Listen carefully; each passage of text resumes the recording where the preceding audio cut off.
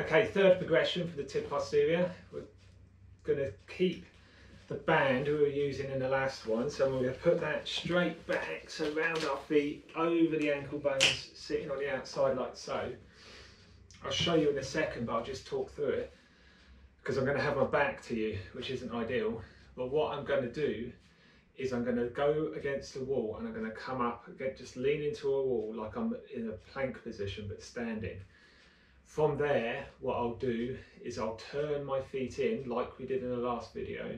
So they're pointing in and I'm pressing out gently on the band with my ankles. This time, so now, when I lift my heels, I'm going to be lifting my entire body weight. And again, remembering to lift the toes as I lift the heels and coming up onto the balls of the feet. And then holding for the 4, back down for the 2. So it's like we were doing, but we progressed from sitting to standing, and now resisting against our entire body weight. So it looks a little bit like this.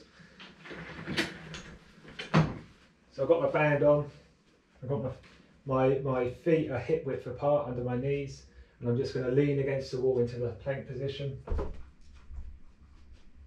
Now what I'm going to do is I'm going to turn my feet in as before, but now as I come up I'm going to lift my toes, lift my heels, and now I'm lifting my entire body weight straight up, holding for the 4, lowering down slowly, 1, 2, and then 1, 2, up, hold for the 4, down for the 2, and I'll repeat like so.